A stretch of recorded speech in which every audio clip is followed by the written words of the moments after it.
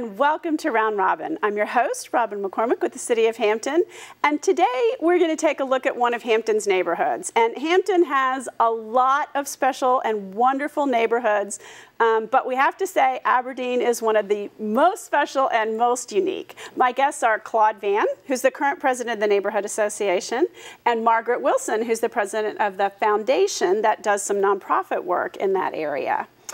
So I don't even know where to start, but Ms. Wilson, let's start with you. You were born in Aberdeen. In Aberdeen.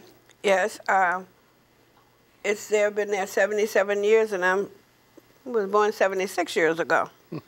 So I guess I've been part of the beginning. Tell us a little bit about how that neighborhood was founded, designed, built. I mean, it's got a very special story. Right. Aberdeen was built in 1934 with a grant that was given to Hampton University or Hampton Institute at the time, right, for $245,000. It became the second resettlement community in the country, but it was used as the model resettlement community.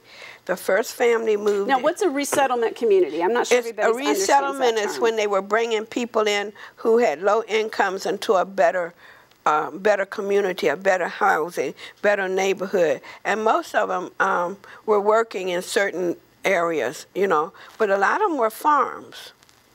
But they needed help getting the market, you know, to keep the farms up. That's what a resettlement, bringing people together to live in a better neighborhood. And a lot of the reason, I mean, this is especially an African-American community, and Absolutely. a lot of the reasons that they couldn't live in better communities wasn't always because they couldn't afford it, it's because they weren't allowed. There were Right. a lot of covenants, a lot of segregation in those days, and they didn't have access. A lot of people in the day didn't have access to decent housing. And Aberdeen was a black community. It was built by blacks, for blacks, with a black architect. Which is really unusual at the time. And wow. And what's in it, and that's why I like people to come see the tour, to visit with us, because they had some things in those houses that you would not have known for a black family in 1934. We had indoor plumbing, indoor heat, and hardwood floors, which they still have. They are, so what a typical Aberdeen home looks like, because they were all built at the same time, designed at the same time. Describe for us, you know, some of the features of the house. And I mean, it's brick, right, on the outside? It's brick outside, and inside there were 3 rooms, 4 rooms, or 5 rooms. And I didn't say bedrooms, I said rooms, okay? 3 room was 2 bedrooms and a great room. 4 rooms was 2 bedrooms, a living room, and a great room. A 5 room was 3 bedrooms with a living room and a great room. And I'm not sure people know what a great room is, but it's a combination room. Okay. That served as a kitchen or a living room and a dining room. So that, and they all had garages. They all had porches. Boy, garages weren't probably all that common then, were they? Yep. They all had a garage. And since your name isn't just Aberdeen, it's Aberdeen Gardens, they also all had gardens or all space for had gardens. That was the reason. And everyone grew their own, you know, had a garden to grow crops. And what they did was they grew crops and sold it and put it in the co-op. But they didn't grow the same thing. Everyone, there was different. I could grow potatoes, someone next door would grow cabbage, someone else would do this. So we had a variety of food all year round. And it was in the co-op that we had at the time. That's amazing. Now, Claude, your family, you're third. Yes, I'm the third. You're Claude the third, and they've all lived there. Yes, at some You've point been in a time. fabric of that community as well. Yes. What defines it? I mean, really, there aren't that many places where people have stayed for 3 generations. Well, I think a lot has to do with the pride that was instilled. I look back to my grandfather and how he so meticulously took care of his lawn, and how he really respected the community. And as my dad used to say, everyone had 158 sets of parents. They got paddled by anyone along the way. So there was a lot of pride in the community. Not as much now as it was then. Absolutely. But in a lot of cases, the ownership, this was their first purchase of a piece of property. So they valued it like it was their first automobile, first whatever. Right. And they took pride to take care of it and keep the community up. And I think that's what Margaret and I have dwelled on so hard, is to make sure that we keep it intact like it was back in the day when the originated settlers or original residents came into the community. Yeah. Now, there's been, I mean, I'll say you've been there for 3 generations, but in truth, you left for a while. You joined the military, and a lot of other people did too. I mean, people moved out, but a lot of y'all came back. Absolutely. And we still have families, people in the descendants, who live in their original homes. And we can name several families who are still there. Now, I don't live there, but some folks don't realize it because I'm there probably every day. My family was the first family. My grandparents were the first family to move into Aberdeen. So I feel like I own part of it. It's my lifestyle. And even though I don't live physically there, I'm there at least 4 or 5 times a week, trying to make sure that Aberdeen is never forgotten. And one of the struggles we're having is young people or people to come along to tell the story. And I'm afraid that once this generation or a few other people leave, we're not going to be able to have anyone who's going to be able to tell the story about Aberdeen and how unique it is. We're still a viable community. And out of all the communities that I've spoken to over the last month, there are 93 resettlement communities, by the way, in the country. In the country, okay. And yours was the second. Ours was the second. We're a model for a lot right, of the for ones the second followed. black one. And there were 11 other black communities.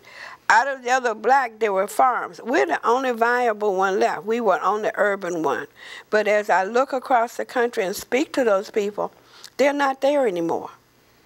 But we're still here, and we work hard at maintaining our history. We maintain taking care of the people in the neighborhood. These are the things we do on a daily basis, and a lot of the other communities are not doing the same. Well, do you see a change? I mean, it is hard to keep things alive when you've got changes in ownership, and you left and joined the military. A lot of people were gone for a period of time, came back. Some of the houses aren't owned by the occupants anymore. You've got some that are rental properties, and some that are, I mean, the families, the original families are probably renting some of them, right? Oh, yes. Yes. Yeah. I think that as we go through the iterations and the families are losing sight, they get divided. Many of them have departed and then not come back, and they can't touch or feel the spirit that we have in the community today. I think if they could come back and reunite and see how vibrant the community is, they would want to get involved. I have a cousin in Delaware who makes it a point to be down here every February for our Black History Month, because she lived in the community and thought it was so special as a child. And she's made donations to keeping the place up and things of that nature. So you do have those that are still involved in the community who lived there many years ago. And I just look around the city of Hampton of some of the residents who lived in Aberdeen, from Judge Taylor to former Vice Mayor Paige Washington, and even our current mayor and former Spencer Turner lived in Aberdeen. So we've had a number of people who still are connected to the community, and we continue to push it forward. We just have to work a little harder because we don't have as many as we have in the past. So who lives there now? Like, describe, is there a typical, is it a young family, kind of a starter home there now? There's a lot of older people. Is it a real mixed neighborhood? Well, I have an aunt who lives on Lewis Road who's about 95 or 96, so she's still there. Then I look on the corner of Langston and Lewis, the Fords. We lost him a couple years ago, but the son is still there. And then I go down the street and I see Albertine Jackson, whose husband grew up in Aberdeen. and she's still there. And the Gillises are on that street. So I see a lot of people, descendants. Cliff Jordan stayed across from my grandparents. And the son married a young lady, and she's still in the house today. And Gary Johnson, all the way on the other end of Langston Boulevard, is still there. Grew up in the community, parents were there, the whole 9 yards. So there are a lot of old timers still in the community, but we have more renters that don't really know the history. And I think that's what we want to convey to them, that you live somewhere special, and you need to take pride in it, because there are not many Aberdeens out there, and certainly the story is just wonderful. Well, and so even people who don't appreciate the community ought to at least appreciate the homes, because they are some sturdy, well-built houses. When I look back during the recession, and you know, my neighborhood lost 10–12% in value in 1 year alone, and I was charting that Aberdeen didn't lose. Aberdeen held value. They aren't the most expensive houses in the world, but they were solid. Well, I can tell you why. Nobody sells them. Y'all just hand them down for one of the things, before I tell you why it's that way, my aunt recently died. She was married to my uncle. She had been in that house for 62 years. She was the secretary to the first and only manager we ever had, Mr. Walker. She refused to leave. You know, and she wanted to be there until she passed away. So that's the pride and feel that people have. But they aren't destroyed because, you know, back then, you don't think those people knew how to build homes. The houses are double bricked. So if there's a fire, which Claude can attest to, it burns inside, but not outside. And that's why those houses are still there. They were solidly built. I just add a note, and she said her aunt refused to leave. My dad made a statement at City Council one time that if he died and went to heaven and St. Peter says we're filled up, we can't take you right now, he said, send me back down to Aberdeen because I know what I got down there. So that was one of his prolific statements that he made, and he stuck by it. He really loved the community and what it was all about. And I can see him patrolling the area much like a soldier patrols the perimeter. That's what he did every day. That was his job. And I think he got immense pride in doing it. And I remember when Aberdeen won the Neighborhood of the Year, we were traveling in Georgia, and Roosevelt Wilson had called him on my cell phone because Dad didn't believe in cell phones. He said Booker T didn't have one, so he didn't need one. And he told him that we had won the Neighborhood of the Year, and very happy. I mean, he was just elated about that news because that was his community. And people say he was the unelected mayor of Aberdeen because that was his pride and joy. There are lots of things we're doing to maintain the value of the name. Okay, we give an assistance award every year to a graduating student, high school student. We do essays, wanting kids to know where they come from. Even the children who live in Aberdeen don't have a clue about being unique. And as I just mentioned to you, the reason why I know about the 93 other communities, we're in the process of proposing to do a resettlement conference here. And that would bring a lot of people to Hampton. It wouldn't just be for us, but it would do a lot for the city of Hampton also. And that's what we want to keep the ties to that. We take care of the school. And well, that's so what I was many things say. It's not just your history. Your neighborhood is active in building the current community, not just celebrating the past, but working with the kids at the school. Yeah, we give underwear and hats and things, warm things during the winter time to the schools. We buy school supplies, anything the school might need. All they have to do is ask, and we take care of it. We try to add to the school system. We take care of the seniors in the neighborhood. We have elders and we make sure that they have food. It's those kind of things, and we do the food bank that Claude can tell you a little bit more about the food bank. We do once a month. Yeah. We've been working in conjunction with Mrs. Young over at Aberdeen Elementary School and Bob Smith, who's with the Omega Psi Phi fraternity in Achievable Dreams, to do the mobile food pantry each month. And it's more or less a bridge to help people get to the first of the month that might have run out of food. Oh, right. And last month we serviced 178 families, and it was just a phenomenal thing. And you know, Bob Smith and Miss Young have just been great advocates for us. I think one of the great achievements that we had in 2015 was the fact that our community was recognized for its community service to Lindsay Middle School, where we did some painting in conjunction with the Air Force and just spruced up the place. We did some landscaping and put timbers down and mulch, and we just made it look appeal when the kids came back for school. And as I drive by it every day, I think about that hot, sweltering August day that we were out there painting those poles and wishing we would hurry up and get this done. But once it got done, it was a great joy. And we won an award for it, for having the best project in the city of Hampton by a community. So we're also doing the school at Aberdeen. They're painting the halls. Yeah. That's the project for right now, is help to paint the halls and help them in, you know, to spruce their school up. So it's not just one thing. I mean, we do several other things too. Well, you have a museum. I can't think of another. I could be wrong, but my brain is running. Is there another neighborhood with a museum? No. I don't think so. No.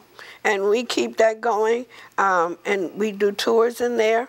It's by appointment. They can call, and they can get the history, and I take them through. It's an original home with original furniture. As a matter of fact, we are being... I bet you know whose house it was. Oh, yes, I do. I know whose home it was, too. You made me forget. All of a sudden, I just lost my name. Yeah. The person who lived there, and no one knew this until I came back, the female who lived in that house was my grandfather's sister. Wow. And they didn't know that, but they had lived there. Maurice, their daughter, they had one child. And they lived in that house until they all passed away. And their children, there's only one child left now, and she lives in Oklahoma. But the house was in disarray since everyone had died. So what they did, the city and the state gave it to Aberdeen to use as a museum. And it is an original property with original furniture. And someone just called to give us a bedroom set, an original bedroom set from when they first moved in. Oh, that's beautiful. Now, there's also a historic graveyard, historic family cemetery behind Aberdeen. Yeah. Well, there is the Tucker family cemetery, which is located in East Aberdeen, and we believe the remains of the first African American born in this country is buried out there. I was just out there just Tuesday, and they're doing some cleaning up, and we're getting ready for the 2019 celebration. And we hope to bring a lot of people to the city of Hampton and expose them to that kind of history. But I just want to interject a point about the museum. Is just yesterday we had our police academy students come through to get the history of Aberdeen as a part of working with the police department. And that's so important as we go forth, that they have an understanding of what the history of Aberdeen is.